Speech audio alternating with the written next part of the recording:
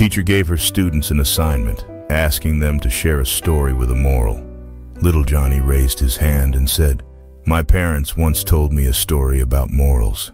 The teacher encouraged him to share, and Johnny began. So there was a little bird flying south for the winter. It was so cold that the bird froze and fell to the ground in a large field.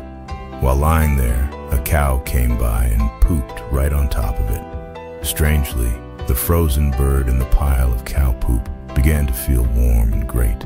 It laid there all cozy and happy, and even started singing. Just then, a cat passing by heard the bird song and went over to investigate.